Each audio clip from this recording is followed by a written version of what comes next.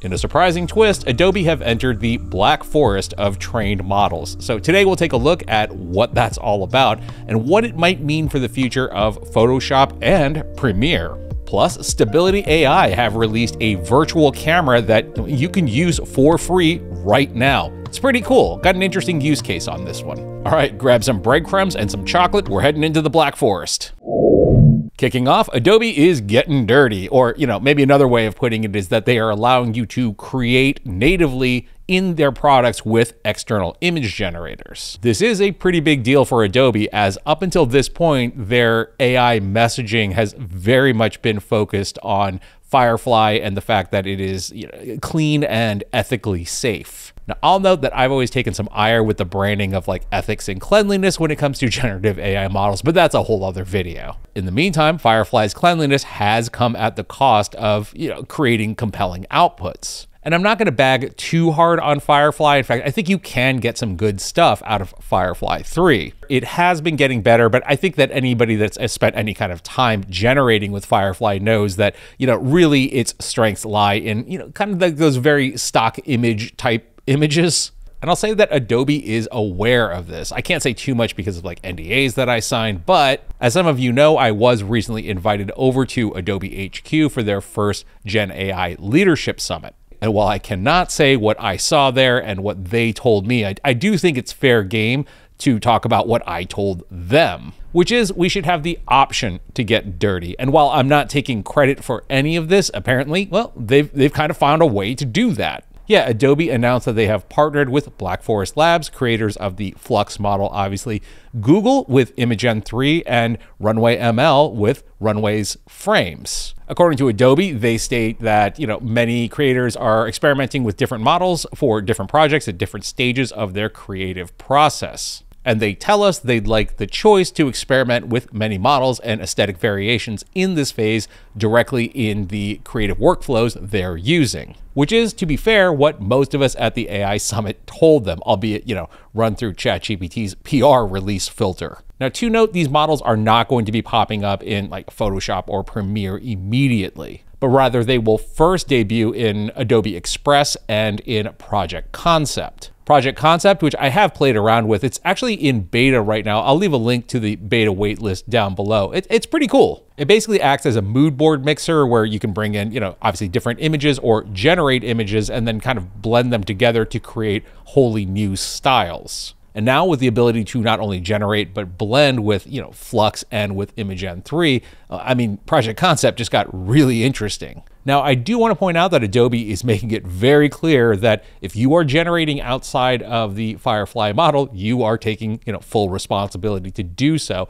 But, I got to admit, the continue button down here, that essentially is the toggle switch that I had asked for. Now, the really interesting part to me, and I don't want to necessarily say this was buried, but in the announcement, Adobe did also mention VO2, and that is kind of the odd man out here, considering that everything else is an image generator. I did forget to mention that they also did bring up Fall to use as an upscaler. But as most of you know, VO2 is Google's video generator, so it's a little bit out of place here. But that is interesting, as it does very much echo back to Adobe's announcement last year that Sora would be incorporated into Adobe Premiere, kind of as a clip extension function. Now, obviously that never happened. And, honestly, given the state of Sora on release, it's probably best that that didn't happen. But I do think that that goes to show that integrations with other generative models have been on Adobe's radar for a bit now. No word on release date or, more importantly, pricing as of yet, but on that second part at least, depending on how they approach it, it might end up being a cost savings as opposed to, juggling multiple subscriptions. I'll be keeping an eye on this one and I'll let you know how it develops. For now, let's go check out what Stability has been cooking. But first, so as vibe coding has become such a big thing recently, and if you're not aware of the term, it's basically building apps using natural language. And to that, today I have a very cool tool that will allow you to build your own web apps from scratch without any coding knowledge needed. and you can have it up and online in just minutes. So Hostinger, who are sponsoring today's video, have just launched Hostinger Horizons. This allows you to create custom and personalized web applications and deploy them with no third-party support needed. Hostinger Horizons is perfect for founders or solopreneurs who often need very specific web applications, but probably lack the coding skills needed to pull it off. But what's really cool is that there are just endless ways to approach this. For example, I thought, and obviously relevant to this channel, it would be cool to put together an AI video and image prompt builder. And sure, there are plenty of prompt builders out there, but as we all know, each platform sort of has its own quirks when it comes to prompting. So I think putting together a no-code web app is a great way of really fine-tuning things to, your tastes. So kicking off, we'll give it the prompt. Let's build an AI image and video prompt creator for Runway's Gen 3, the AI video generator, and Frames, which is their AI image generator. And then I let it know that down the road, we're also going to add in some other platforms like Kling, Minimax, and Luma Labs. And maybe a few more. So let's fire this off. And I'd say in about 30 seconds, we essentially have the beginning of our prompt creator. Now, an important note here is that it did give me tabs for Gen 3 and Frames here and a prompt box, but it doesn't really know what it's doing yet. And that's because, well, I didn't provide it with enough direction. So for example, and sliding over to another version of this that I've spent about 15 minutes with, I would say, one of the first things I had to do was let it know, the idea that I would like to be able to do is type in a very basic prompt and have you fill it in. I then gave it essentially all of Runway Gen 3's documentation, just to let it know, like, this is how I want the prompts to be outputted. I also added in an image reference prompt builder over here. And just to show you how easy all of this is, as I famously say on the channel quite often, only psychopaths use light mode.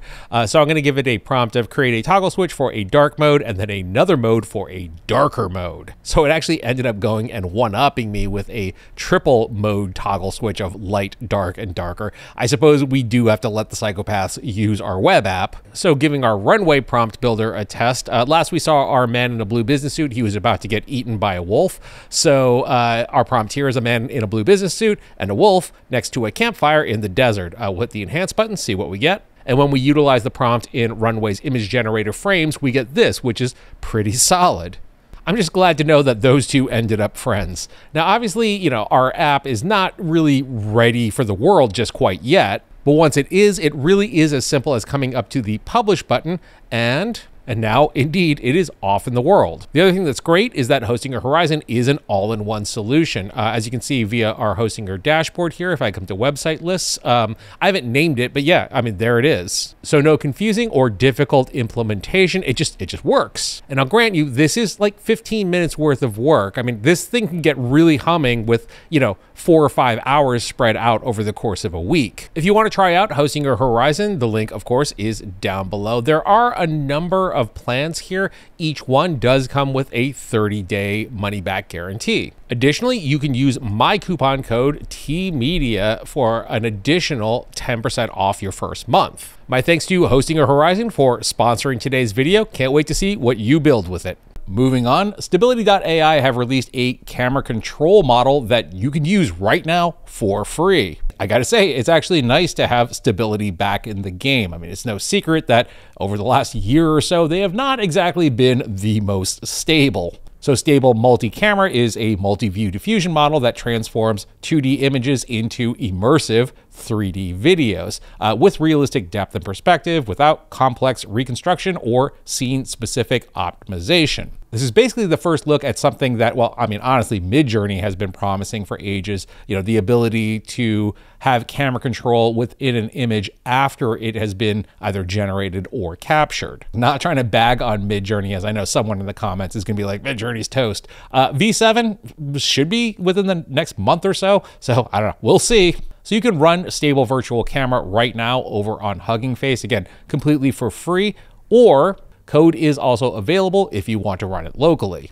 Running it on Hugging Face is simple enough. Simply upload an image. In this case, I kind of gave it a bit of a softball, sort of an isometric, I don't know, kind of like Lego Minecraft meets SimCity image. From here, you have a drop down of various camera moves that you can assign, orbit, zoom in, zoom out, lemon skate as well, which is that, figure 8 kind of look. And you have choices between how many frames you want to generate, between 30 and 150. Once you upload your image, just hit the pre-process images. And once that's done, we just simply hit render video. Now, not gonna lie, this takes a minute. And after about 10 minutes, we ended up with this, which admittedly on the orbit is a little bit on the choppy side. But if we look at this from a non-video perspective and just step through the frames, I mean, you can get some pretty good stuff out of it, particularly in the opening and closing frames. Admittedly, the middle section here gets a little bit on the janky side, but again, the model hasn't been trained on this style. But when we rotate around to the other side, it starts to clean itself up. Now, even they admit this is a research preview and it has limited quality in certain subjects due to training data, including humans, animals, and dynamic textures. That said, it did get me thinking about revisiting an experiment that we ran in the previous video, ironically, the one